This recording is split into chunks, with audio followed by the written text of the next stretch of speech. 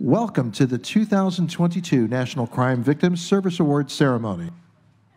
Please rise if you are able for the presentation of colors by the Joint Armed Forces Color Guard, followed by the national anthem performed by the President's own United States Marine Brass Quintet.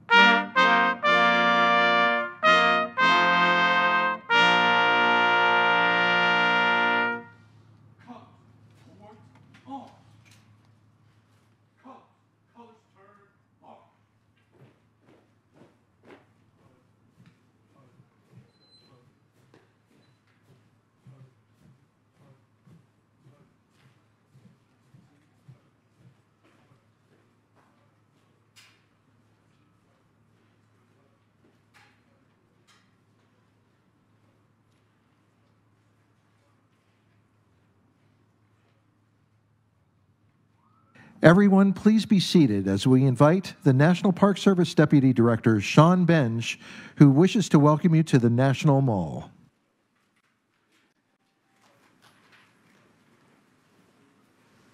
Good afternoon, and thank you to Attorney General Garland, honorable members of Congress, and all that have joined to be here today.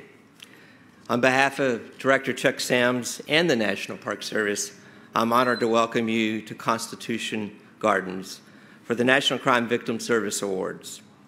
It's fitting that we gather in this place, which serves as a living legacy to the creation of our republic and a tribute to our founding documents and ideals that we, as public servants, take an oath to uphold.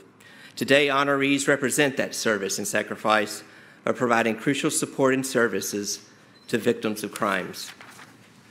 The National Park Service is proud of its mission to preserve unimpaired the natural and cultural resources and values of our treasured places, just like the National Mall, for the enjoyment, education, and inspiration of future generations. With over 400 parks and 300 million visitors each year, law enforcement is a key part of our mission. This includes 1,900 uniformed rangers and U.S. Park Police officers, along with 40 criminal investigators who diligently and professionally serve our parks and our visitors. As you can all appreciate, this is a huge task, and we have benefited directly from your help. The Office of Victims of Crime have provided us with critical funding for many years in direct support of our Victim Assistance Program. Thank you for this support. We've developed policy, we've established best practices, we provided annual training for rangers and agents, helped local teams plan for victim services, and worked to identify resources and solutions all across the United States. Most recently, we were able to hire dedicated victim specialists at some of our largest parks. In just a little over a year, these specialists have already had a measurable positive impact, supporting victims in more than 150 cases across 33 different parks. These critical support has helped us meet our obligations under the Victims' Rights and Restitution Act, which ultimately results in more successful prosecutions. We are working together to ensure victims have a voice through victim-centered and trauma-informed practices, all with the goal of dignity and resilience throughout the criminal justice process. We could not be more pleased with the success of this partnership between the Office for Victims of Crime and the National Park Service, and we look forward to it continuing for many years to come. Thank you again for being here, and my sincere congrats to all the honorees.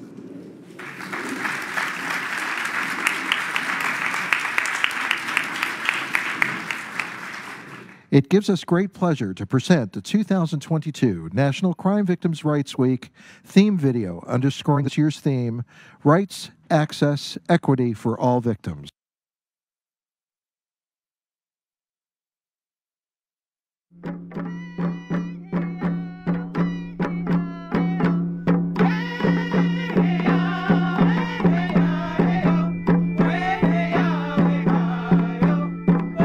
It's very painful to lose someone you love.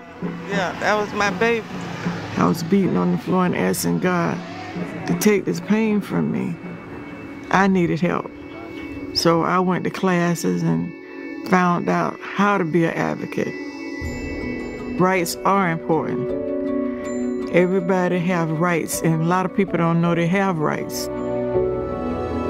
We work with survivors who experience any kind of violence. So that might be domestic violence, sexual assault, family violence, bullying, any of those things. I want to be sure I understand everything that happened.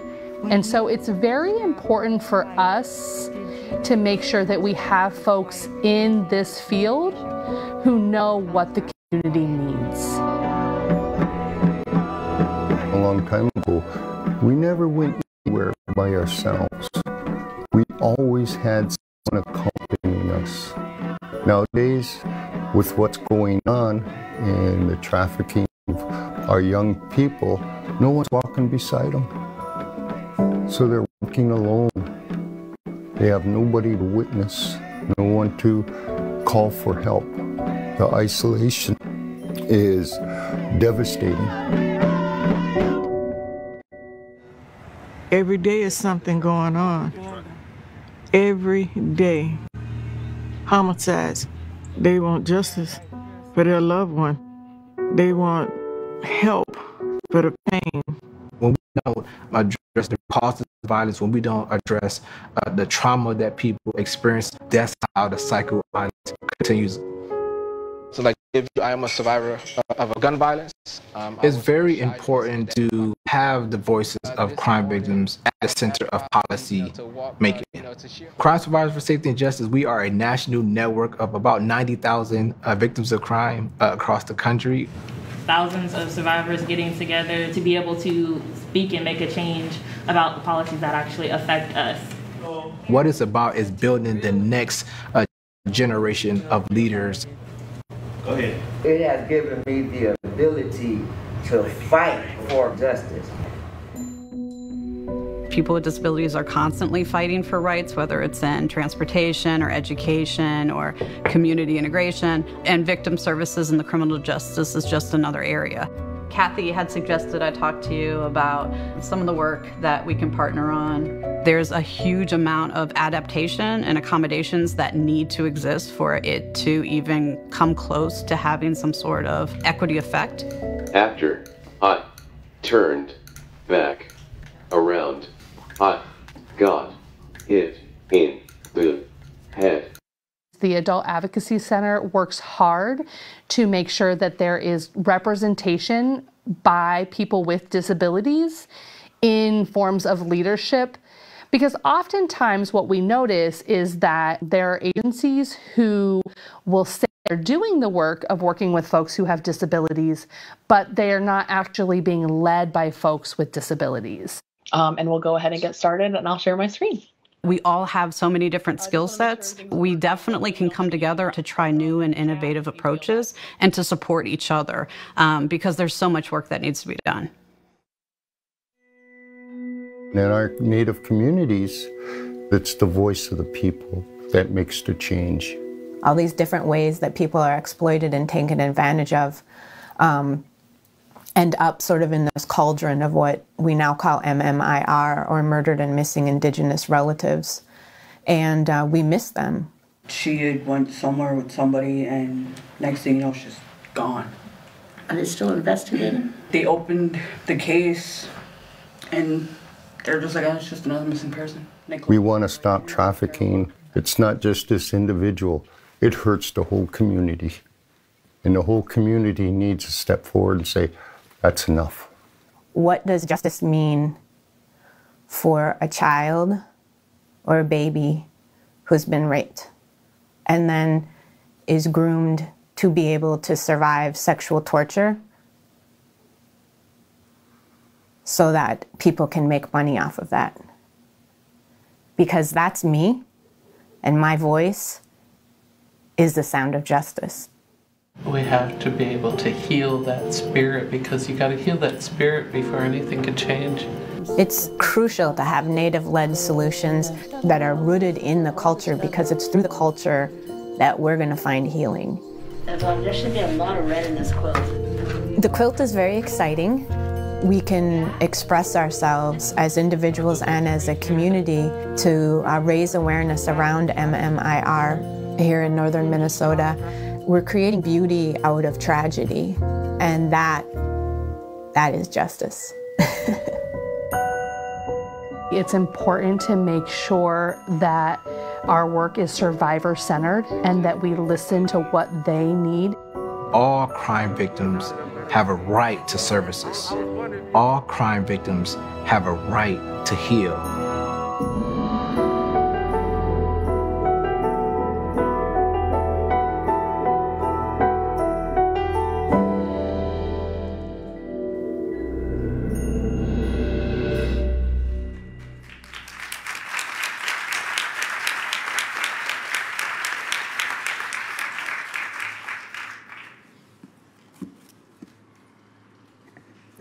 I never get tired of watching that.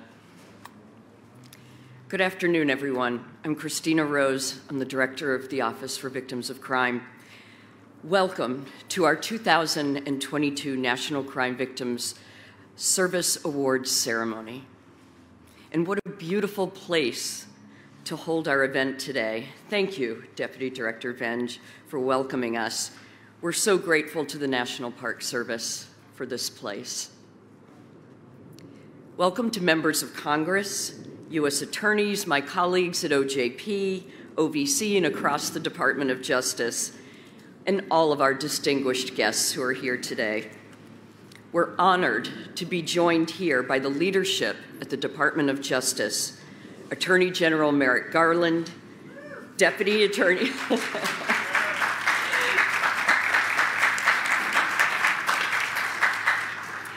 Deputy Attorney General Lisa Monaco,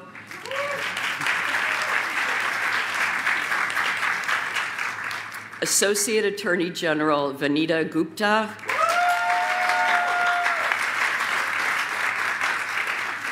and Principal Deputy Assistant Attorney General Amy Solomon.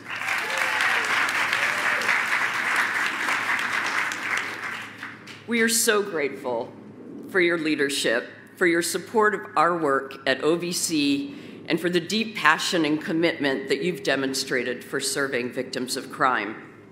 This is the first time that all three of our top DOJ leadership have come to our ceremony. And believe me, it speaks volumes. I'm thrilled, yay.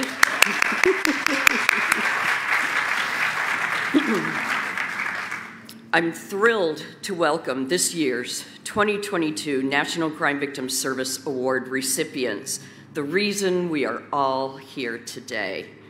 This is a remarkable group of individuals. And after you watch the tribute videos for each one of them, I know you will agree. And speaking of videos, I want to extend a very special thank you to the indomitable Robin Smith and her team at Video Action for their exquisite work on the videos. Video Action has been our partner for many years now, and we are so incredibly grateful for that. I also want to thank our partners at the U.S. Postal Inspection Service. Every year, they help us to raise awareness about victims' rights and services by making sure our Crime Victims' Rights Week posters and flyers get out to post offices all across the country. So I have a quick story. I recently took a road trip through the South a few weeks ago, and I kept asking my partner to stop at every post office that we saw so I could jump out and see our posters and flyers. It was amazing. And I said to one postal worker, "Oh my gosh, you have our posters up.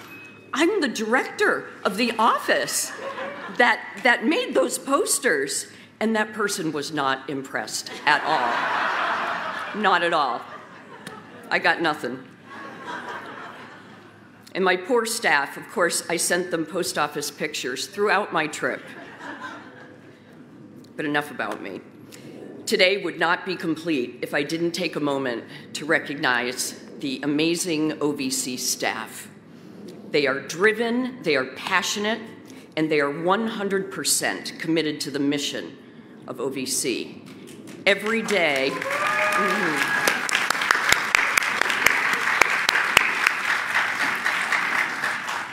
every day they inspire me and they motivate me to be a better director.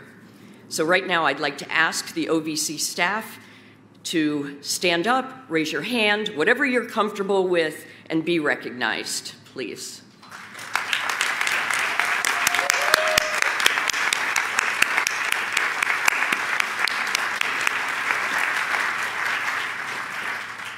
And I know there are many watching from home as we're streaming this on Facebook today.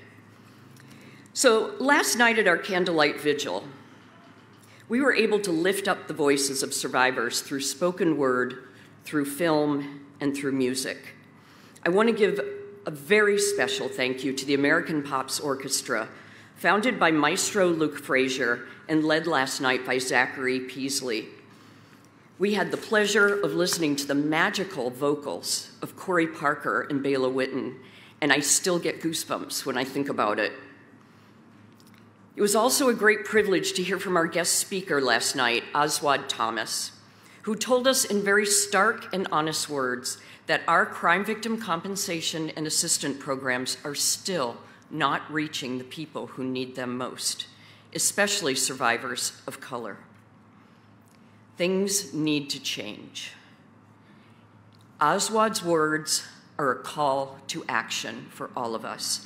And I know that with the support from the people on this stage with us today, and all of you in this room and watching today, that we can meet Oswald's challenge to ensure that all victims have their right to crime victim compensation and assistance met.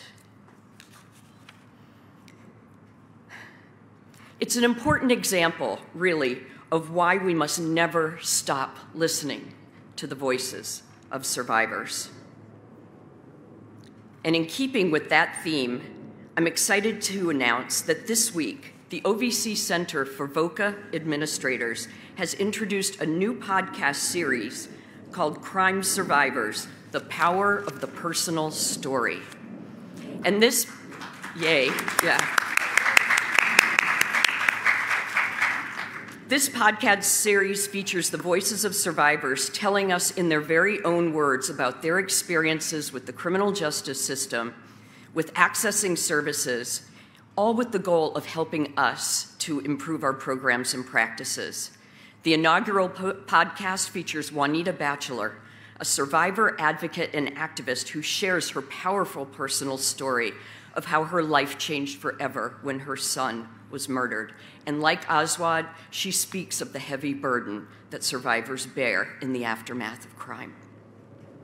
So before I turn to our speakers, I want to thank President Biden for his steadfast commitment for crime victims and survivors.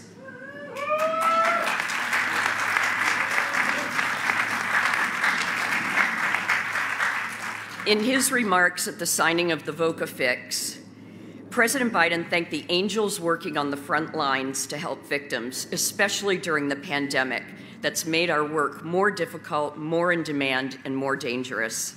Indeed, many of our honorees today, they maintained and expanded their services during the pandemic, some of them single-handedly, overcoming overwhelming funding challenges and barriers to outreach along the way. Our award recipients today include passionate advocates, service providers, health professionals, lawyers, and people with lived experience. They're working to care for survivors, expand our access to services, increase equity, ensure victims' rights, and promote healing and justice for all crime victims. Collectively, they represent the driving force of the victims' rights movement today, and I am so thankful to have all of you as my allies. And now it's my pleasure to introduce Principal Deputy Assistant Attorney General Amy Solomon of the Office of Justice Programs. When Attorney General Merrick Garland appointed Ms. Solomon to lead OJP in May of 21, it marked her return to a place that she loved. Ms. Solomon served for 7 years in the Obama administration as the Director of Policy for OJP and as a senior advisor to the Assistant Attorney General. She now leads OJP, overseeing about $5 billion annually in grants to support states, localities, tribes, juvenile justice activities, and victim service programs. She provides outstanding leadership for those of us at OJP, and I am so grateful for her and grateful to call her my boss. She is terrific. Welcome, Amy.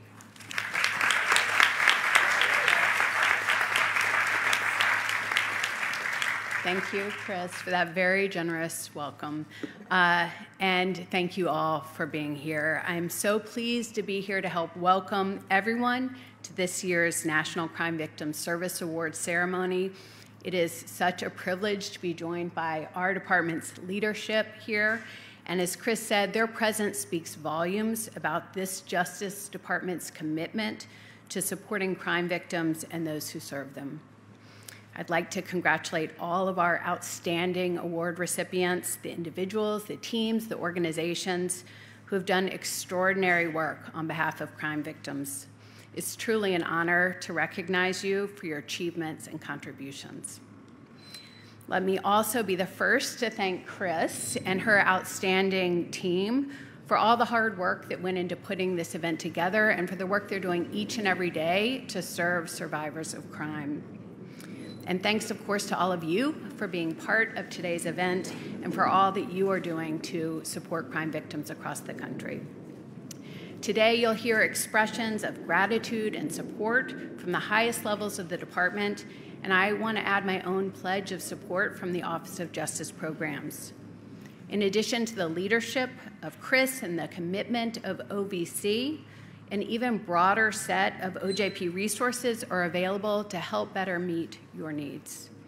For example, our Office of Juvenile Justice and Delinquency Prevention is investing in our nation's youth and improving the response to children who are abused and exploited with the goal of trying to prevent those crimes in the first place. Our Bureau of Justice Assistance is helping test sexual assault evidence kits and bring answers to survivors. They're also a key part of the administration's response to hate crimes. Our National Institute of Justice is leading efforts to find missing persons and solve cold cases, and they're pursuing critical research on issues from racial disparities to access to justice for survivors. And the Bureau of Justice Statistics is a key source of data about victimization, while our SMART office helps states and communities build the infrastructure needed to appropriately supervise those convicted of sex offenses and reduce the number of future victims altogether. And in line with this year's theme of rights, access, and equity, we are all leaning in heavily to the administration's work on racial justice and equity. And more than ever before, we're working to invest in historically underserved communities and communities of color. We know there can be no equal justice as long as large groups of our fellow Americans feel unsafe or are unable to obtain the services and the assistance that they need to heal. We stand committed to listening to and partnering with underserved communities to ensure that services are available, that they're culturally relevant, that they're accessible, and that they're trauma responsive. I am so proud of the work that the Office for Victims of Crime is doing to really lead in this way, and we are all trying to provide justice for all victims.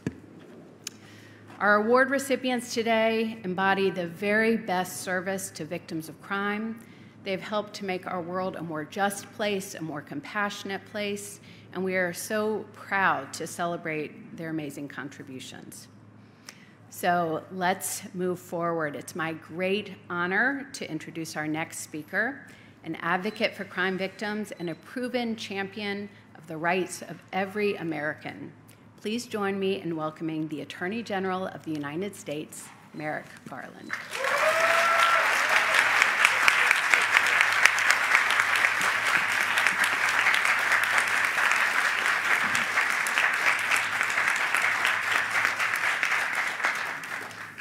Thank you, Amy, both for that very kind introduction and for your leadership, the Office of Justice Programs.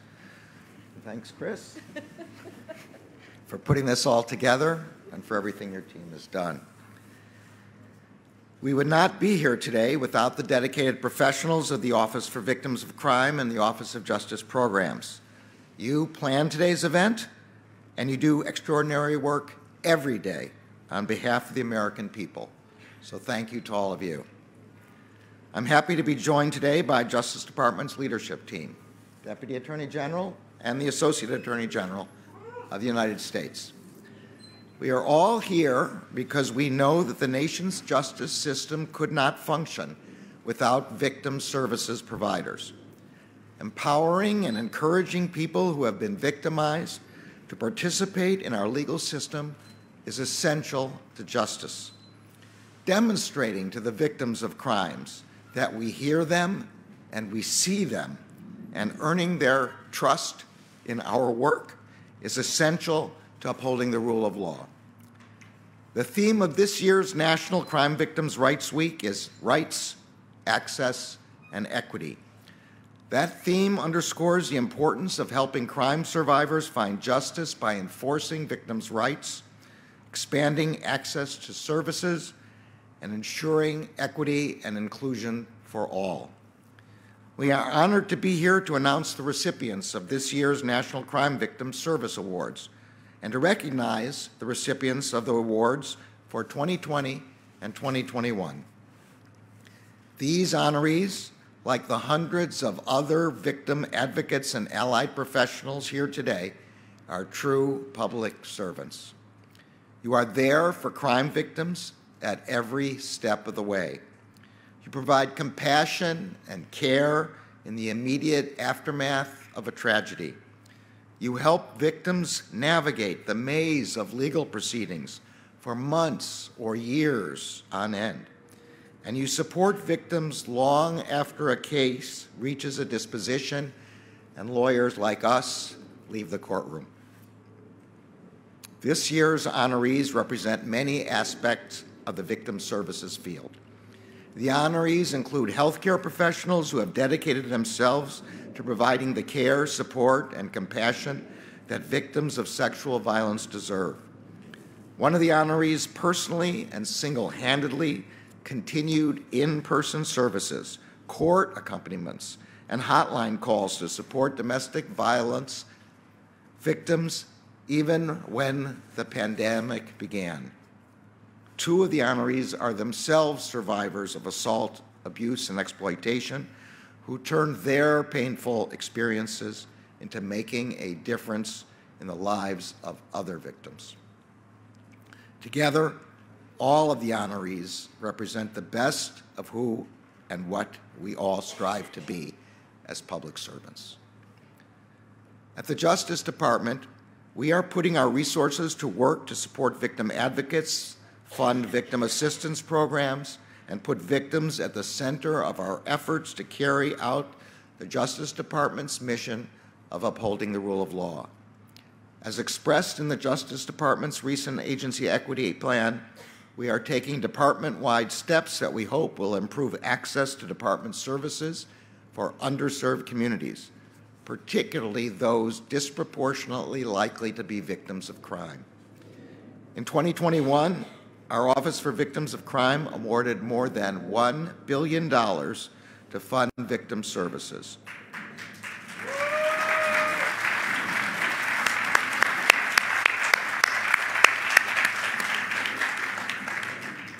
Those include mental health counseling, legal assistance, and victim advocates, enabling over 11,000 victim assistance programs to reach over 10 million survivors.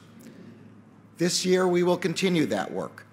The Office for Victims of Crime is releasing several new solicitations to expand access to services to those who have been historically underserved and underrepresented. And across the department, we are enhancing our capacity to prevent and prosecute human trafficking cases and protect and support human trafficking victims. The Justice Department worked hard to advance the reauthorization of the Violence Against Women Act, which finally occurred earlier this year.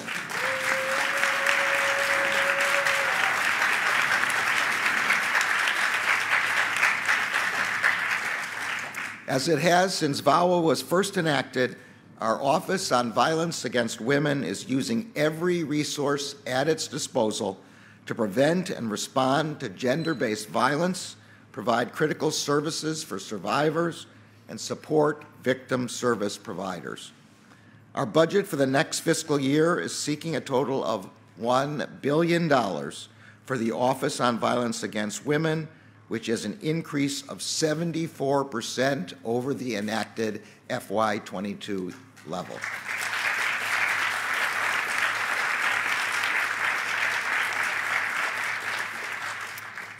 We know that survivors are more likely to seek services from organizations that are familiar with their culture, language, and background. That is why the Office on Violence Against Women is prioritizing and piloting programs for organizations that provide culturally specific and community-based support for survivors. We are also centering victims on our tribal justice work, Native American communities have long endured disproportionate rates of violence. In October, the department launched a steering committee to address the crisis of missing or murdered Indigenous people. The first priority for that steering committee is developing strategies for supporting victims and their loved ones. Whether we are addressing gun violence, combating fraud and exploitation, or supporting the survivors of sexual assault, victims and their rights are at the center of our efforts. This commitment to victims also requires an understanding of how far-reaching the effects of one criminal act can be. Hate crimes are an important example. We know that in addition to the targeted victim, hate crimes inflict terror and fear on entire communities.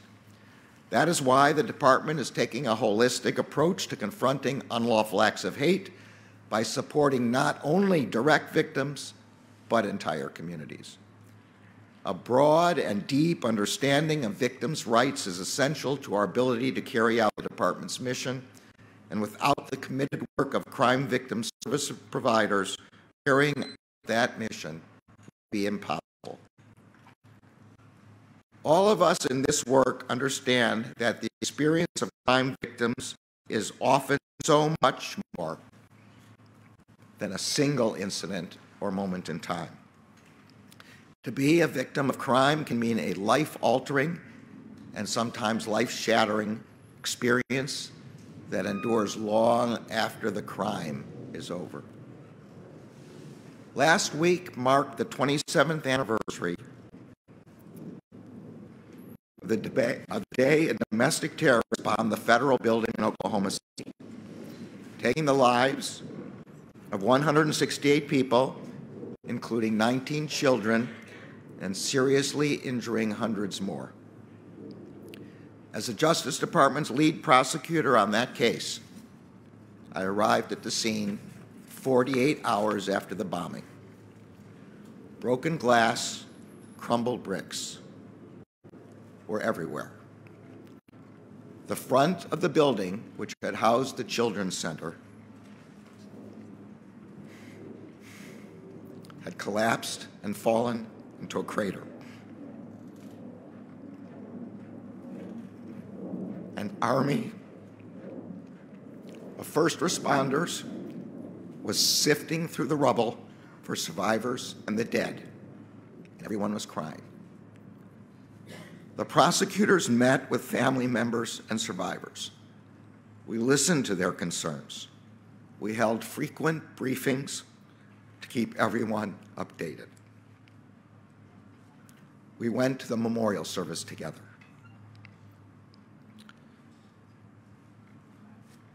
We treated them as we would have wanted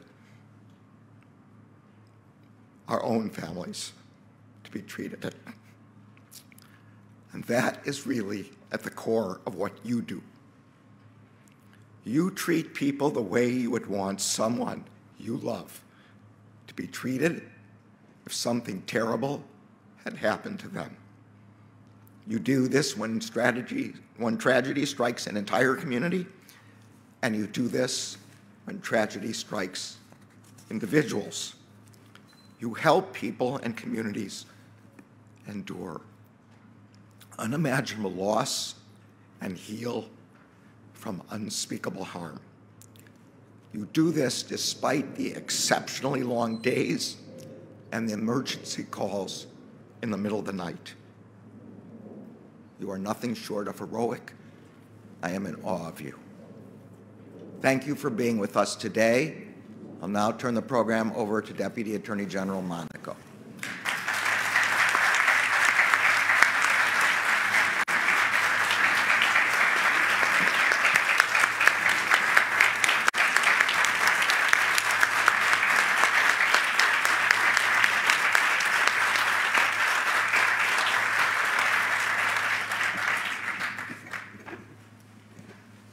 Thank you, Mr. Attorney General. This department's commitment to victims of crime, to survivors, to families starts from the top. And I think you saw a very personal reflection of what I am privileged to see every day.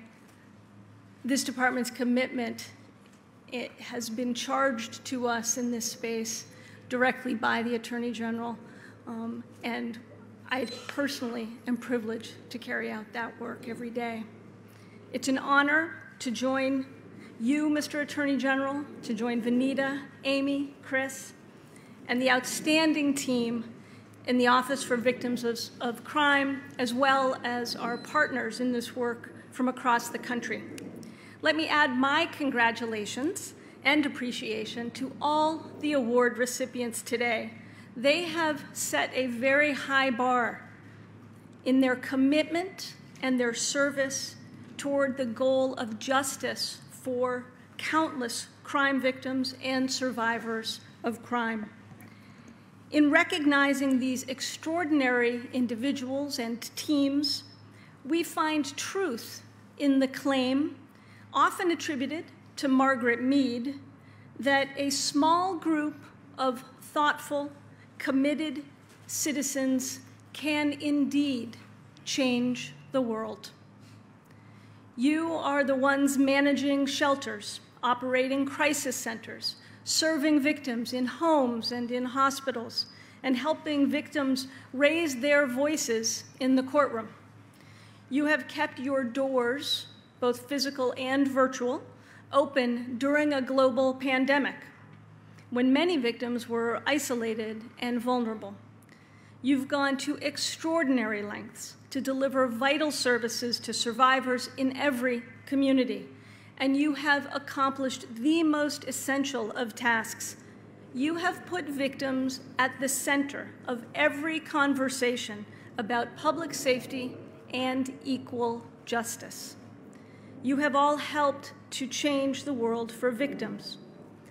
Whether a place of comfort, a source of strength, or a necessary resource, you have helped victims to stand up again and move forward as survivors.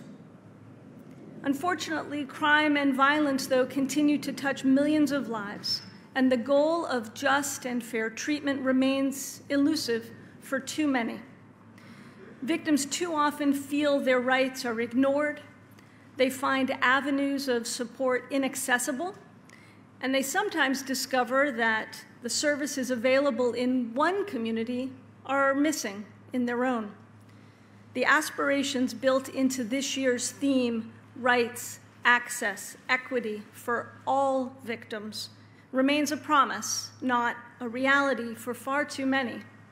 But you, all of you here today, are working to fulfill that promise, and the department is proud to stand with you to ensure all victims can access justice. Our nation truly owes you a debt. The Biden administration is proud to support you in your critical work. Last summer, the president signed the VOCA fix into law, giving us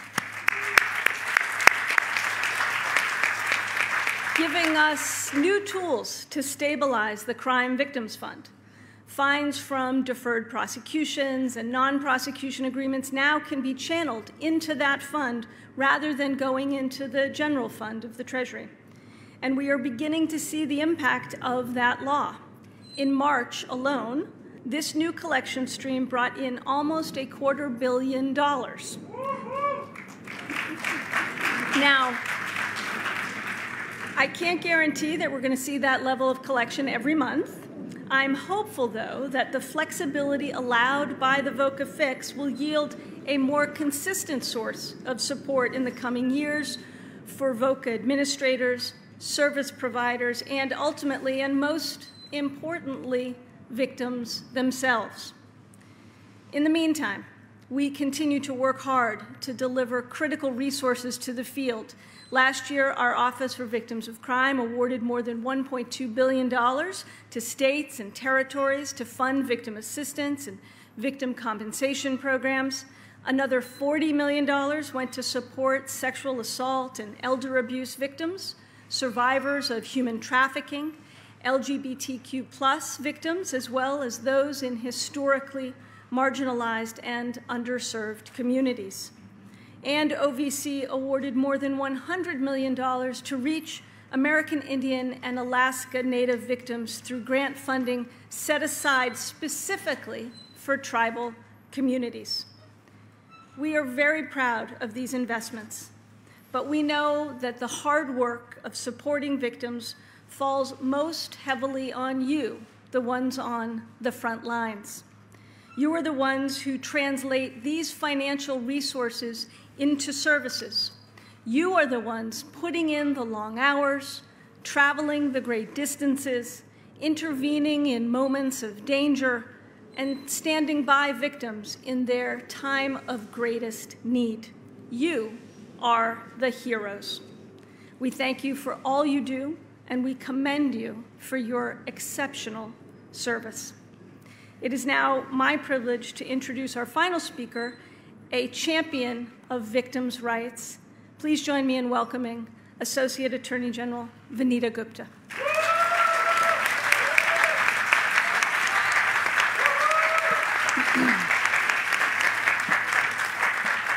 Thank you so much, Deputy Attorney General Monaco. I'm honored to be here with you today, and always honored to be with the Attorney General, who brought us to tears and reminding us over and over again what we are talking about, which is transforming pain into healing and justice.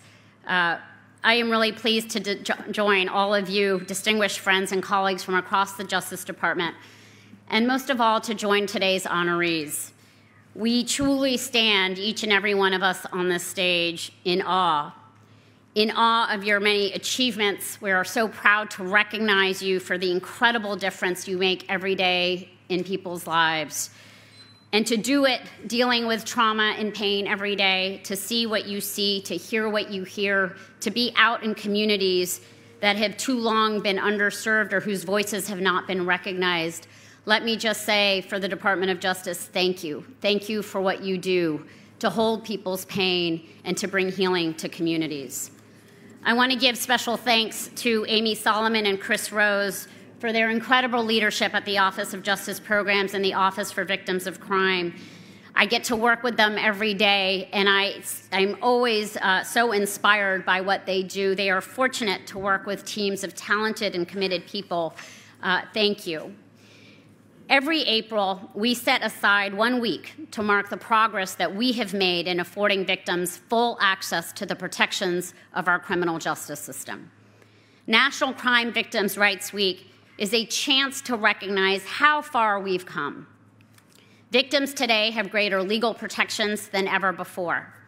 There are now thousands of victims' rights laws in place across the United States, including in 2/3 of state constitutions. Our Office of Victims of Crime is working hard in collaboration with victim assistance and compensation administrators across the country to expand the universe of services available to crime victims. OVC funding now supports thousands of local victim assistance programs and victim compensation programs in every state and territory, and right here in DC. Victims in every corner of our country are getting help from skilled victim service professionals. But this week is also an opportunity to look to the future and the work that is still yet to be done. There are still far too many gaps in the availability of services. In particular, we have work to do on access and equity, the challenge of delivering services, quality services, to all victims in every community. We know that many victims don't get the help they need because they don't know that help exists.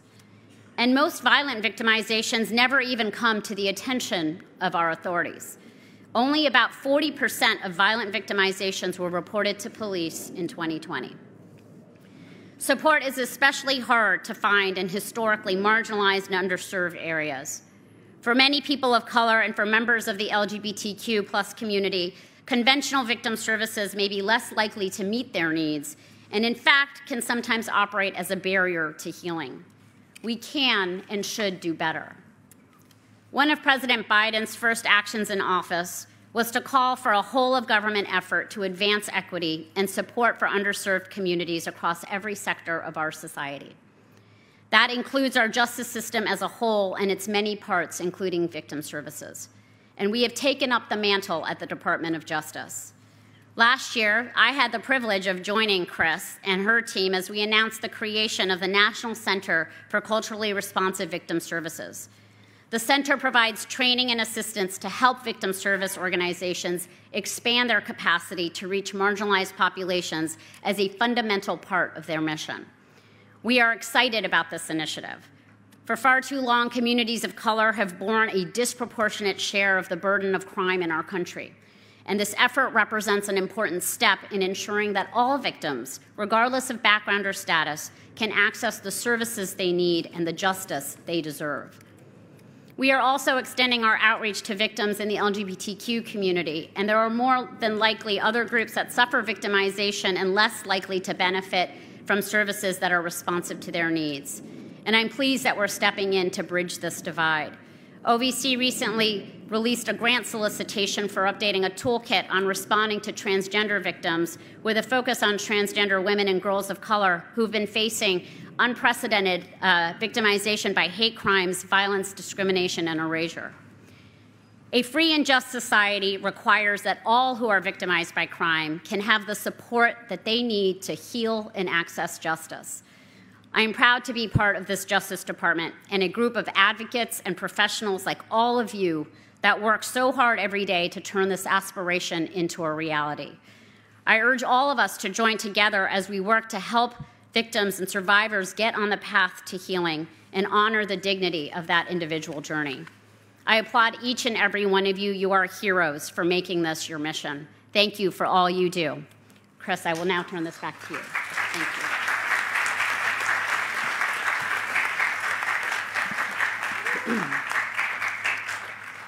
Thank you. Thank you to our DOJ leadership. I am so honored to be able to call myself a colleague of theirs.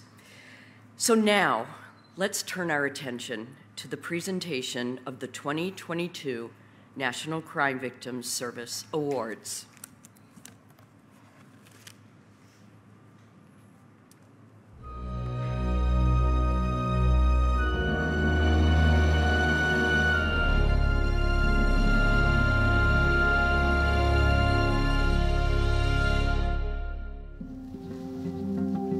This is Norbert. On October 19th, 1989, my 16-year-old son Norbert was going to play basketball. The young man who lived across the street shot him in the back of the head. I just made a promise to him as he was dying. For the rest of my life, I would dedicate it to trying to save the life of another human being. That was the beginning of MOMS, Mothers of Murdered Sons. Our goal was to move people from adversity to advocacy. And the most important thing that we were hoping would be to get violence under the health umbrella. I've had my share of banging on desks down there before Congress, speaking engagements across the world. And that's what put me on that trajectory to this day of Atlanta Victim Assistance. Atlanta Victim Assistance has been around for 30-some years now. We serve all victims of crimes. LEAP is our law enforcement advocacy program. The city is made up of 6 zones, and we have advocates assigned to each one of those zones. We started LEAP because so many victims fall through the crack because their perpetrator has not been identified. But the victim still needs services. Oftentimes, victims of crimes are intimidated by the court process. AVA is a critical link to conveying what's going on with the victim's perspective. We do programs in the schools, mediation, grief counseling. CPNP is a homicide support group that come to refresh their souls. I needed to be with people that went through what I went through. I've learned in these 30 years, we've got to turn our pain into participation. So as long as I have breath in my body, I will keep the commitment that I made to my son. I will never stop working on behalf of victims of crime, never.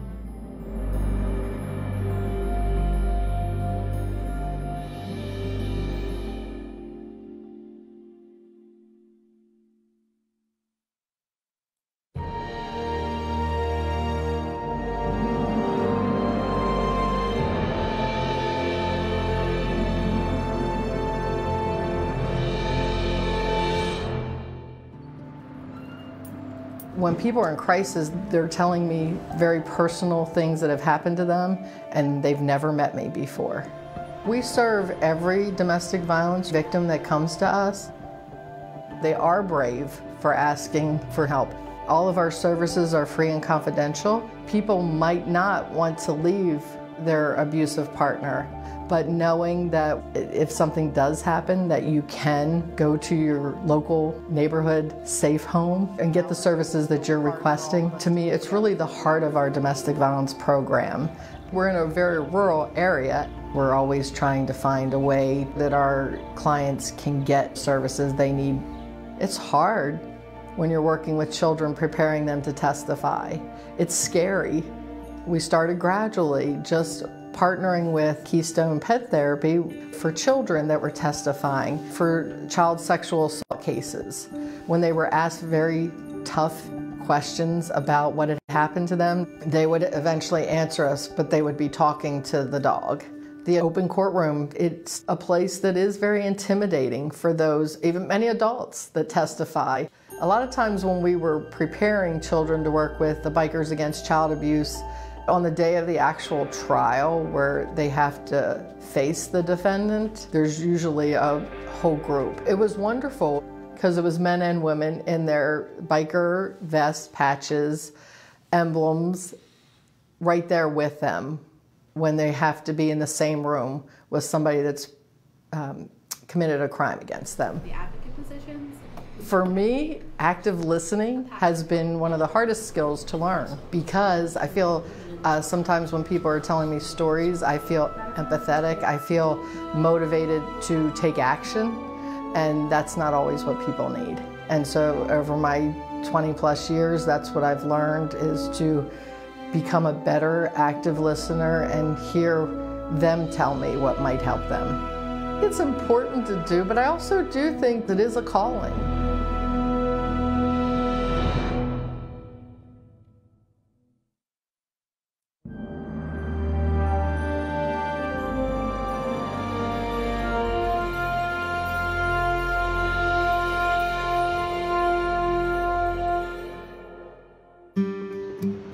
In '87, during my early days of nursing, my preceptor walked up to me with this box and said, "There's a rape victim down there and we need a sexual assault exam. And just read the instructions."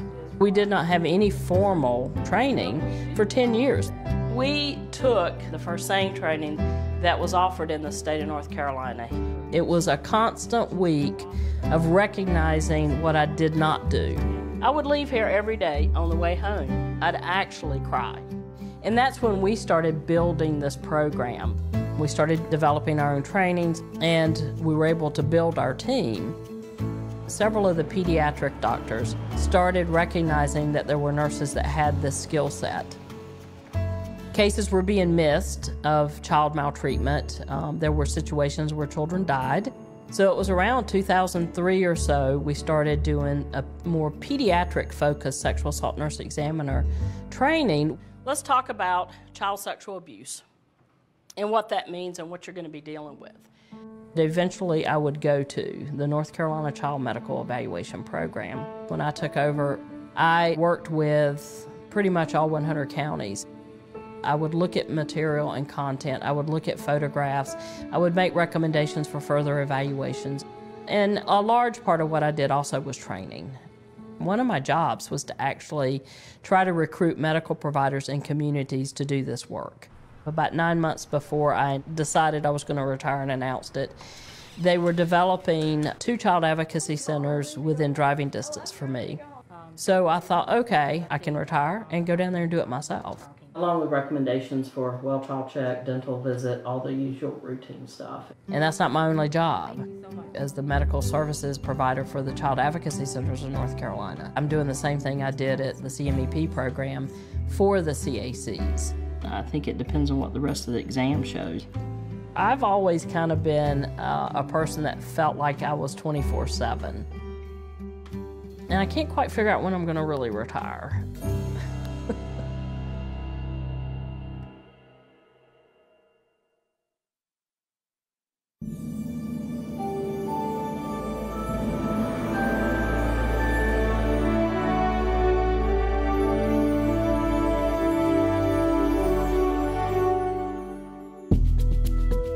If we don't help the victim who is a witness of a crime, then we can't hold people accountable. As a physician, I deem it my responsibility to be able to explain what is it that the victim says and what the victim doesn't say. Bringing the responsibility of health professionals to the forefront to identify and listen to victims of sexual violence. We can speak for the victim in a different way than a policeman or a district attorney. What I do for other health conditions, I can apply to sexual violence so that we can have more ways of giving credibility to the testimony of the victim. The Puerto Rico Health Justice Center is a safe place for victims of sexual violence. All types of manifestations, no matter the age, no matter the sex, no matter what. The research that we do at the Puerto Rico Health Justice Center responds to needs. I don't do research just for research. I do it because there's something that we need to find out. If you don't have a multidisciplinary intervention that works together, you can end up doing more harm than good. We have all the forensic components, including the doctor, the psychologist, the social worker, and we even have a courtroom. Victim rights, we take them very seriously. Dr. Linda Laras started to collaborate with the judiciary and gave recommendations regarding how to best serve communities and that we should see the cases regarding sexual violence in one specialized court. Physicians that work with violence have to come out of the box. So we came up with the idea of doing mobile units so that when there is a situation, the emergency room is heavy, we can move the whole team and go where the victim is. We are with you and we fight for you. I'm really proud of them. Their struggle, their hope, I admire them. We're here for the victim.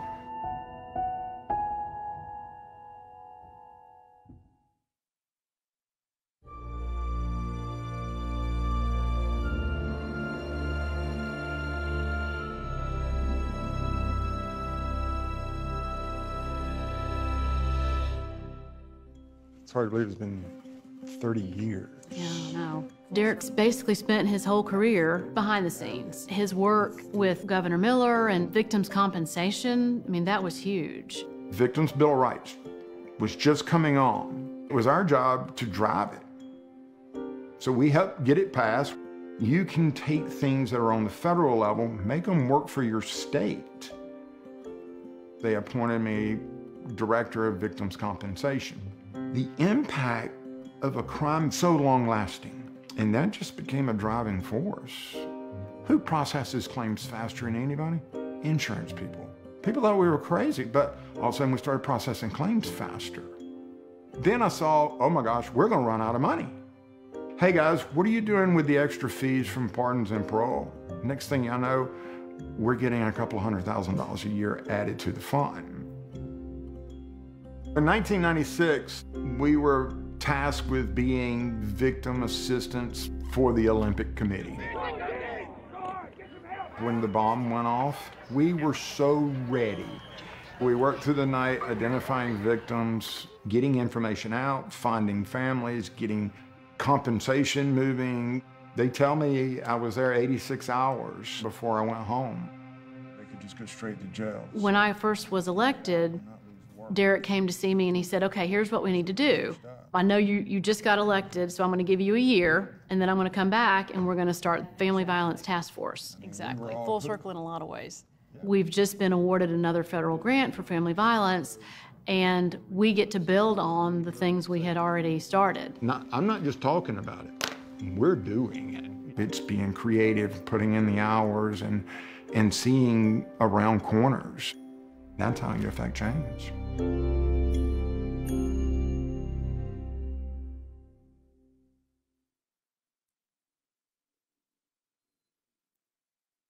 The National Crime Victim Service Award goes to Brenda J. Muhammad.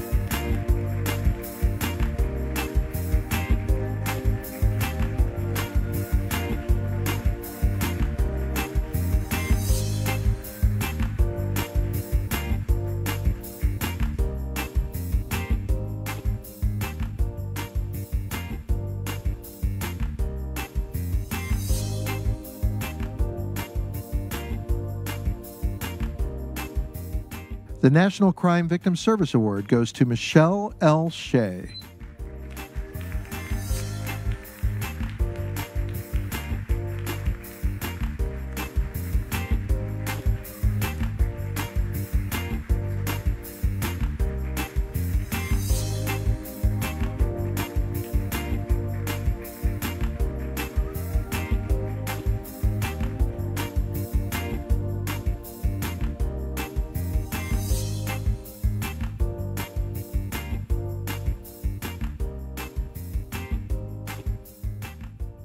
The Allied Professional Award goes to Deborah Flowers.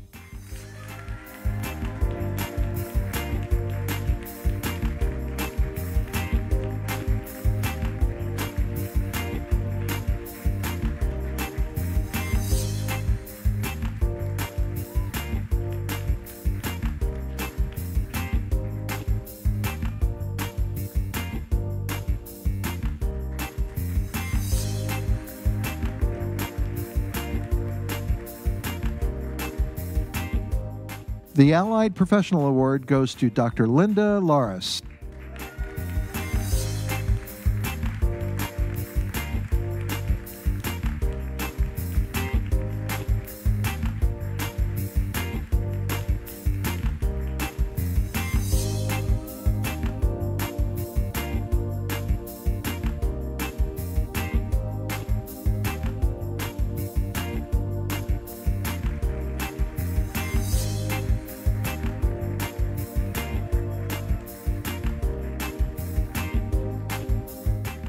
The Crime Victims Award goes to Derek Marchman.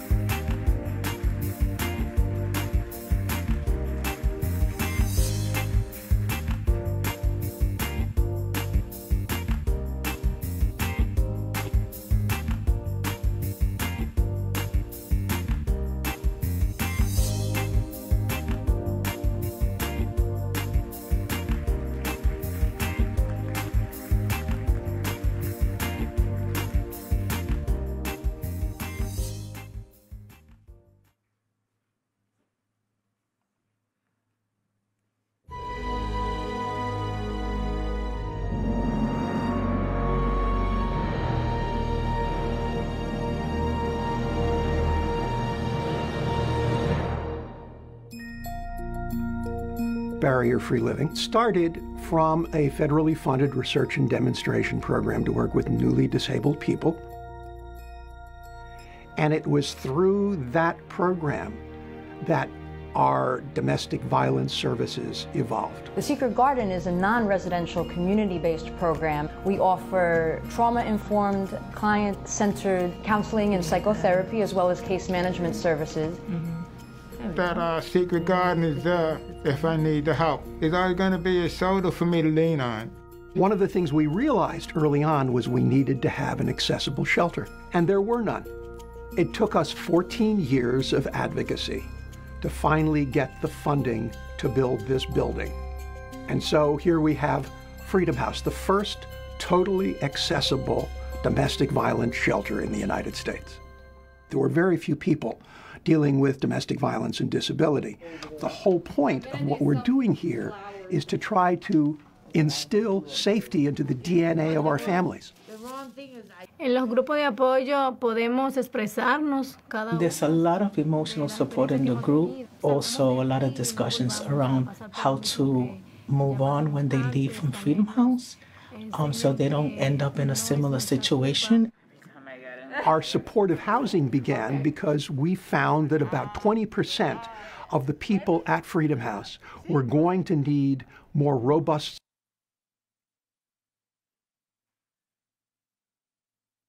This is what we do.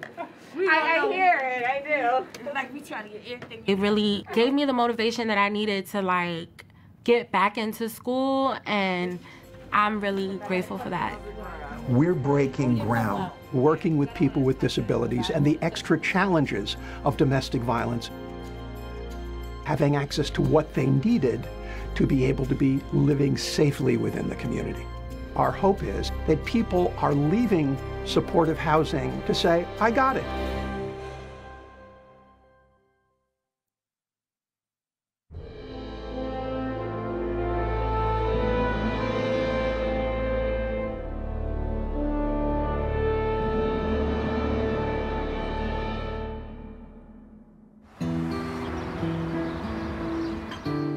The Gender Health Program at Eskenazi is a multidisciplinary program that is designed to assist transgender and gender diverse patients. We see a lot of patients who have been assaulted or victimized in some way. The Victim Advocate Initiative was started in an effort to make sure that we were addressing a very important part of our patients' backgrounds. We quickly realized that we were not prepared to adequately take care of transgender and gender nonconforming individuals. A third of the trans people that have sought medical care have actually had a negative experience. Our trans population is a great population to look at to really create better victim services and advocacy all around. Thank you so much. I'd love to hear more about what you have to offer and what you do. Our gender health advocates identify within the population and really connect to our patients. Due to my own personal experiences, I just felt like I wanted to be a voice and a vessel for folks. It allows patients, first of all, to feel more comfortable disclosing what's happened to them. Having a victim advocate in our gender health program and also in the emergency room has been very helpful in allowing our patients to feel that they have support. The wraparound services that we provide allows them the opportunity to understand what their victim rights are. It really puts them in the driver's seat for their own care. You're in the passenger seat and we're letting them know these are your options. Just being that person who makes the experience a tiny bit better in a crisis situation, while I'm also preparing paperwork for a protective order. If you can make your program or initiative effective for the populations with the most needs and the most complicated needs, it will automatically better serve everyone else.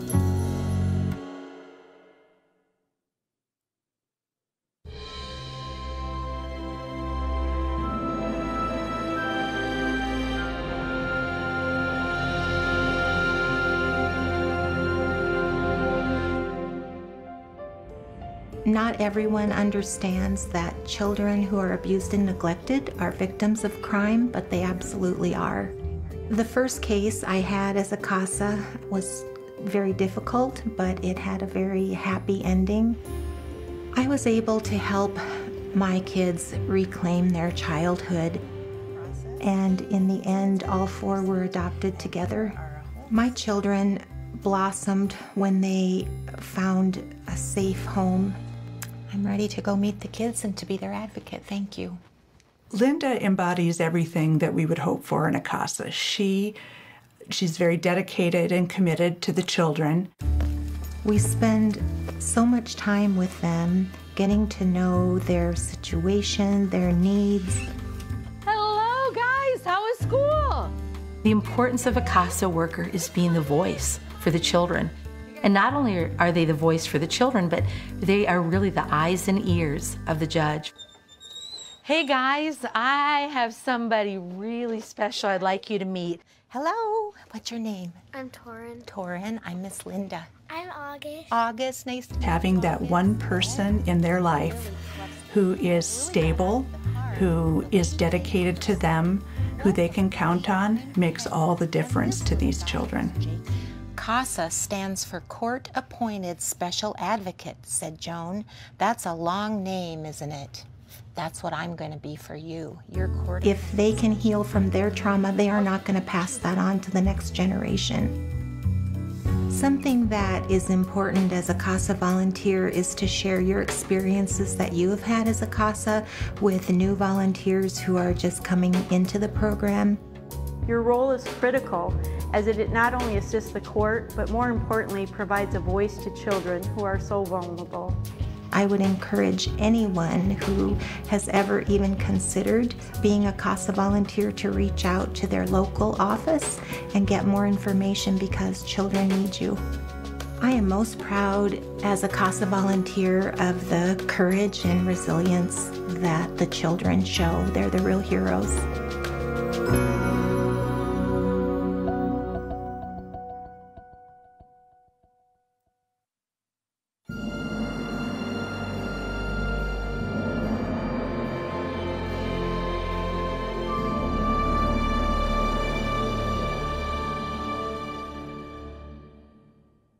When people ask me how I started doing research in the community service and violence prevention, it's almost a direct line from growing up in a violent household.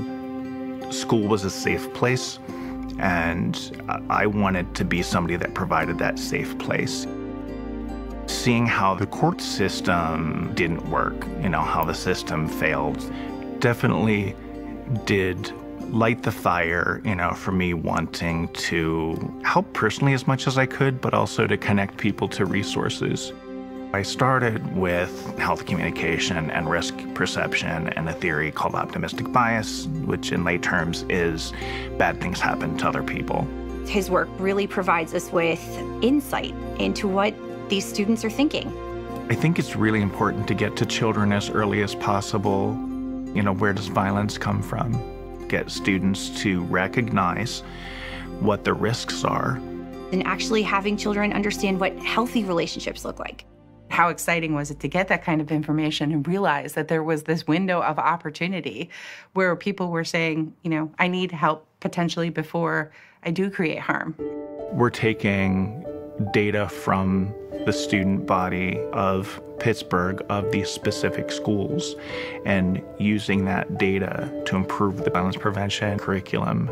It's something that's normed to the students of this area.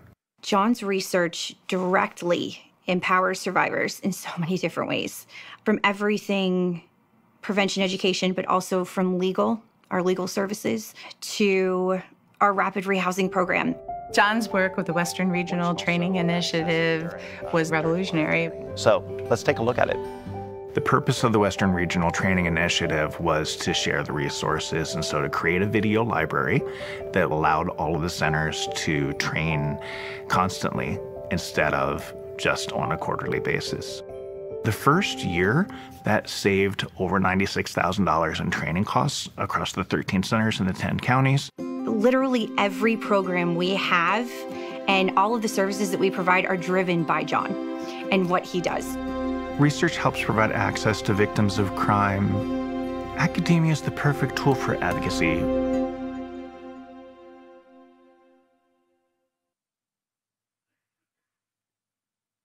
The award for professional innovation in victim services goes to Barrier-Free Living.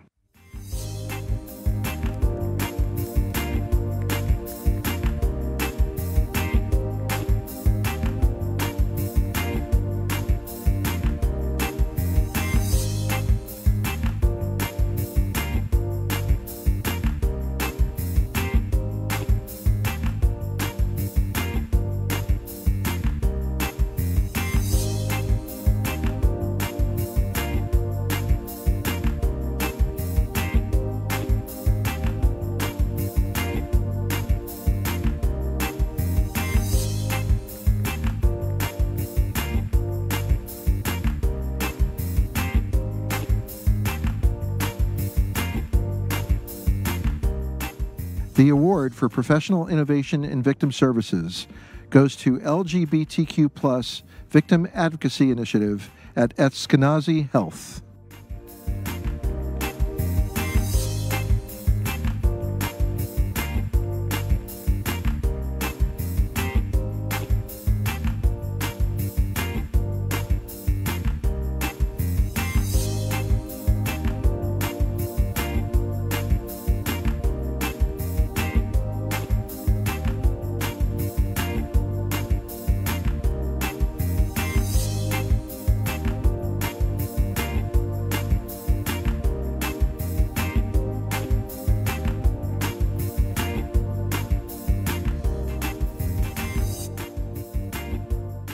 The Volunteer for Victims Award goes to Linda Stambaugh.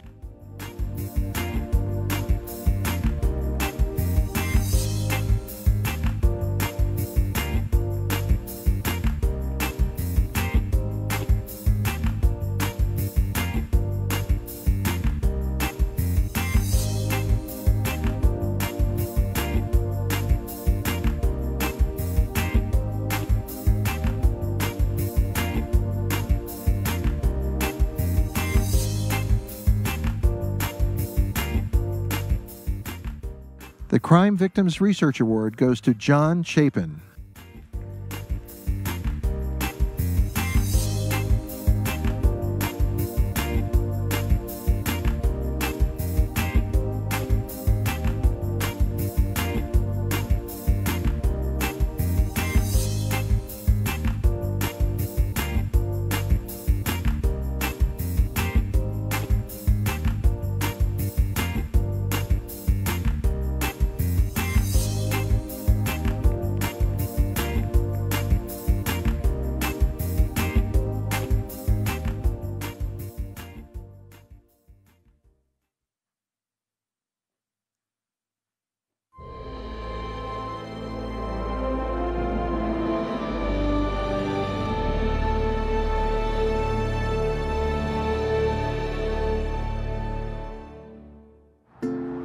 One in 10 students will experience campus sexual violence while enrolled in college, and the impact of that trauma can really change the trajectory of a student's life. We do have federal laws and guidelines around campus sexual violence, but at the state level, what we see is that the vast majority of states have no legislation addressing campus sexual violence. If we're going to break the cycle of sexual assault, we need to start by listening to the individuals and communities who are directly impacted by sexual violence, students. Our mission is to pass legislation on the state level that has been written by students in that state to address campus sexual violence and ultimately end it. What we are hoping to do for it is open doors for students so that they have options and choices when ultimately autonomy has been stripped from them. Anyone can go and write a bill, but it's not going to necessarily become a law unless you put a lot of advocacy behind it. Some of the things I want to talk about in my testimony are the campus climate survey and the amnesty policy. It is a movement to address campus sexual violence, and it is also a movement of ensuring that we are constantly looking to who's on the ground in campuses, what support do they need, and how can they advocate for their rights. Sometimes when I talk to students, they have a very slim understanding of their own resource center. They know it exists, but they don't know if they're confidential. We've passed 5 student and survivor-written, survivor-centered bills into law in 5 states. We know that our laws impact 1.6 million current college students. That's an incredible number, but we know that we will need to be working in those states for years to come to make sure our laws are implemented successfully. We are a movement of students, student survivors, recent alums, advocates, supporters. And so what we look towards is passing some version of our Every Voice law in all 50 states.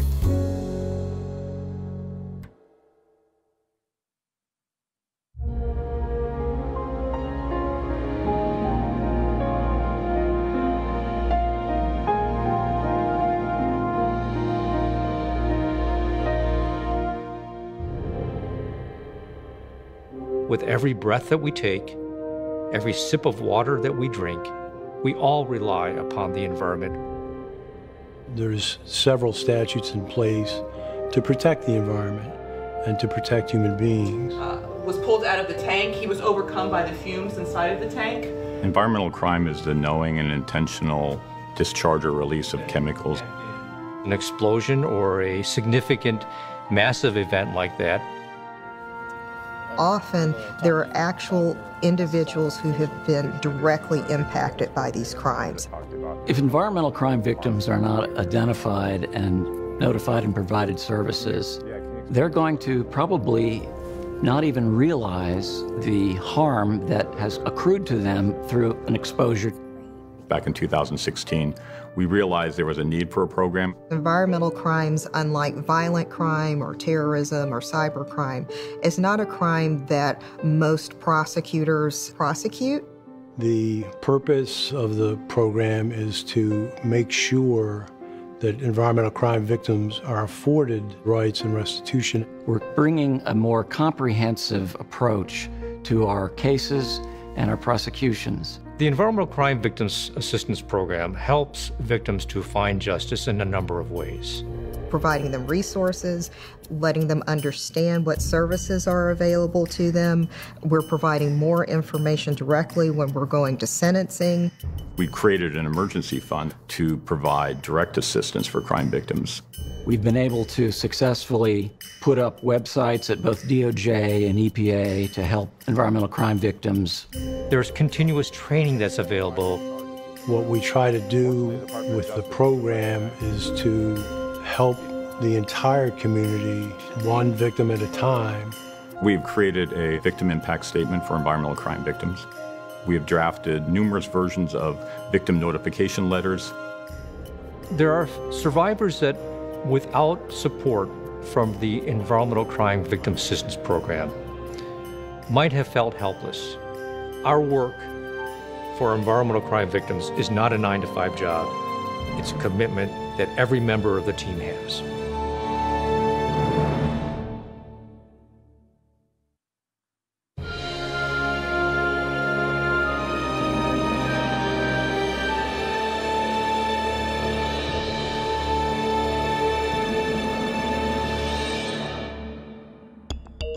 Our victims were underserved. We were treading water in asset forfeiture and in financial litigation. So we looked to figure out what we needed to do to fix that. We were coming in on the back end of criminal cases. And at that point, it's really too late to get the money back for victims. Assets dissipate. They're sold, they're hidden, they're transferred. You have to be on the front end. So we started working with our criminal prosecutors early in the process. If there is a conviction, the assets are there to return to the victims. We took the asset forfeiture person, put them in the civil unit so they have more tools, and made them independent. We started with our weekly meetings. Let's go through and get our updates from everybody. We work with the Marshal Service, with probation, with federal law enforcement. And we had everybody there who could weigh in and say, no, that's not going to work, or yes, that's going to work. We've really improved our ability to get on garnishments. When the victims' names were changing or victims were moving, there's a huge gap there, and we figured out how to fix that problem. We have every case on TOPS. We basically bugged the heck out of everybody in the criminal division on every single case from beginning to end. We worked all together to create this pamphlet. Oh my gosh, this is going to be great. We had victims who were coming to the end of their judgment order. So we decided to put together the pamphlet that would explain what they needed and make it very simple for them. Now they're actively reaching out. A lot of times victims are aware of assets that we are not aware of. So they help us and in turn help them. And when we were just treading water, we probably collected about $100,000 or less for victims. This year, we are on track to collect $4 million. You can really do something great and help people.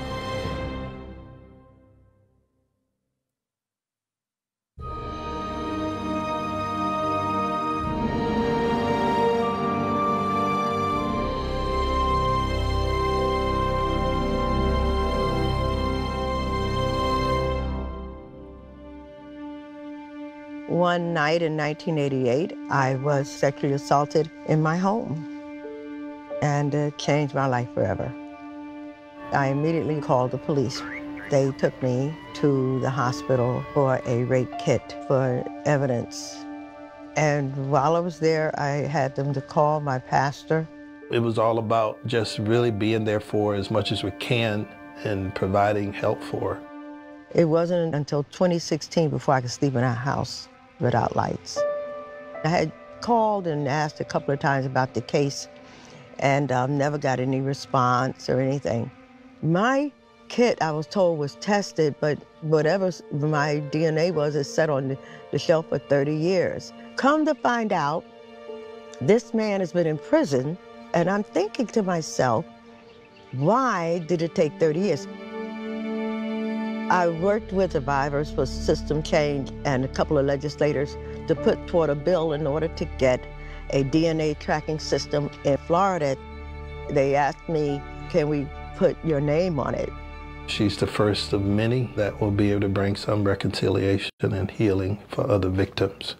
And I just think it's going to be a phenomenal tool that we can use and to be able to discover the perpetrators. People looking for their purpose. What I'm doing now is advocating and also counseling. As a pastoral counselor, I determined that before I leave this earth, I'm going to do my part to get people to know that they do have help and what their rights are as victims. I'm seeking my justice and help some people get their own justice too.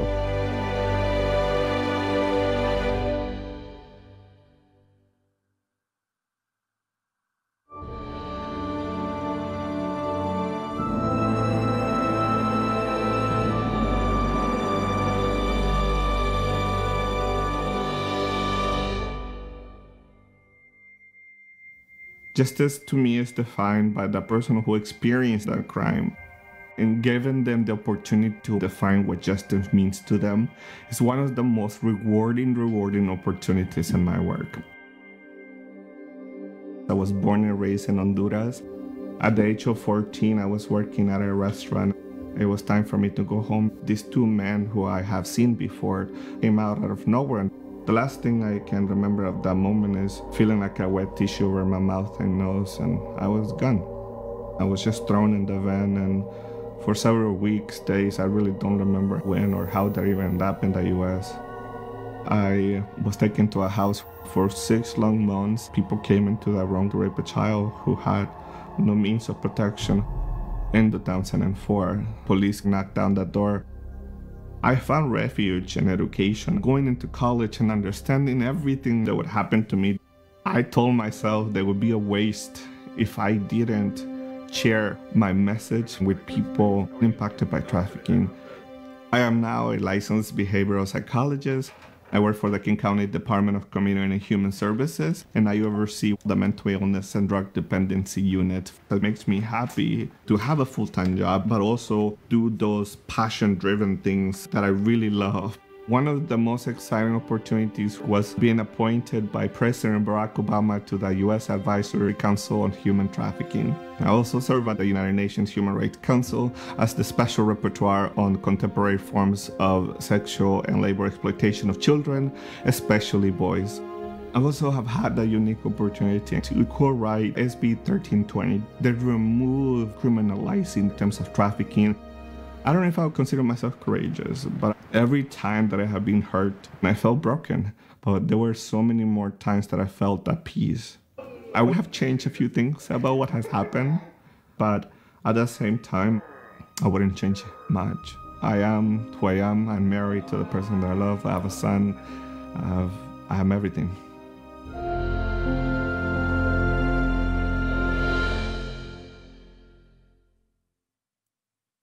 The Ronald Wilson Reagan Public Policy Award goes to the Every Voice Coalition.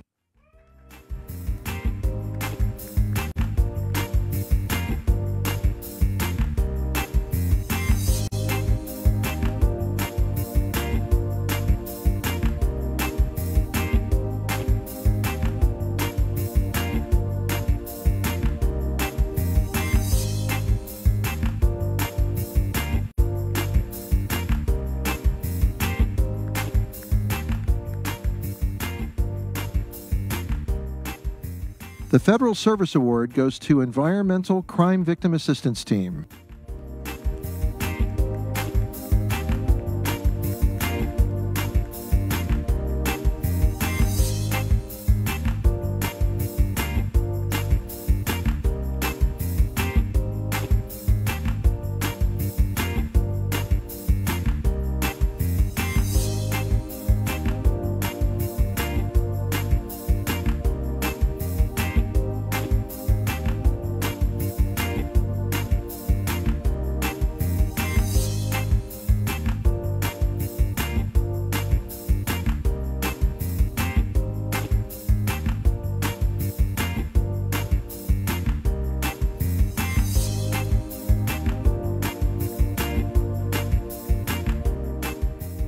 The Crime Victims Financial Restoration Award goes to the Asset Forfeiture Unit and Financial Litigation Program at the U.S. Attorney's Office for the Middle District of Tennessee.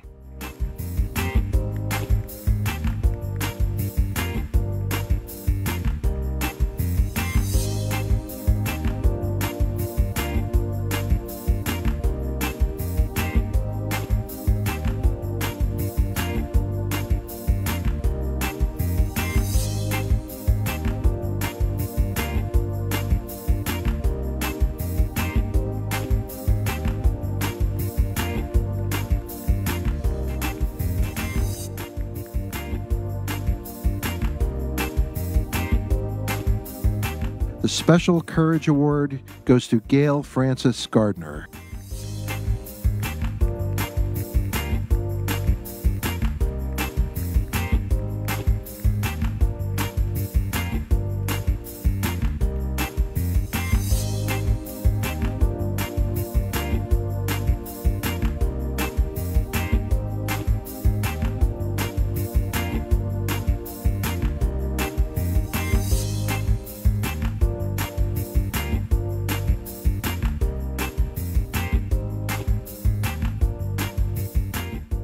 The Special Courage Award goes to Swamirs Pirino Guzman.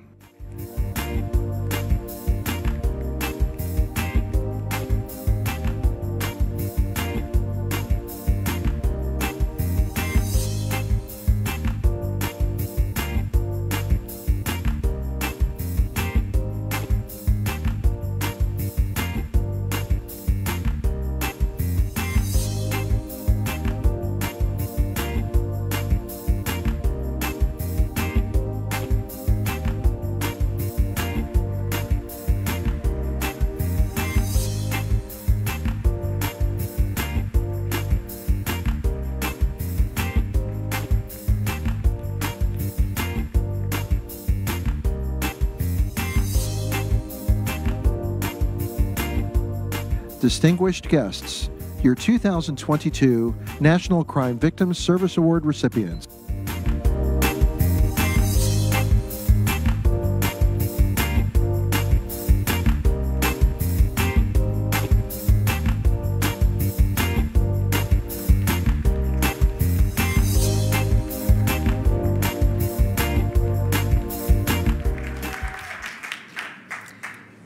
Congratulations to all of you.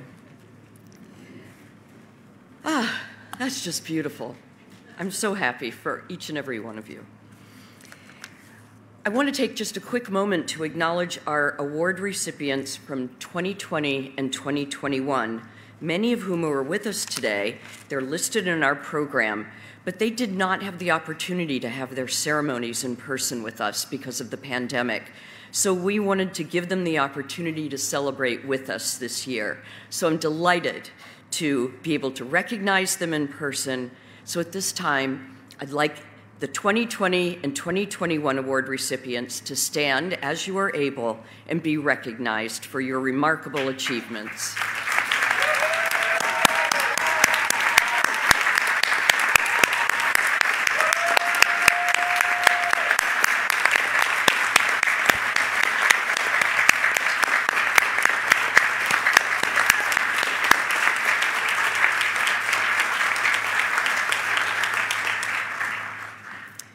And that concludes this afternoon's ceremony. I hope that you leave today feeling inspired and hopeful. I know that I will. And I want to take one last moment to recognize the OVC staff. I want to thank Susan Freight, Emily Barnfiend, Yolanda Curtis Gibson for orchestrating this event, to J Street Productions for their production assistance, and to Robin Smith and all the producers and editors at Video Action. Please join us in the back for some light refreshments and to visit with all of your colleagues. Thank you to everyone. Thank you for being here.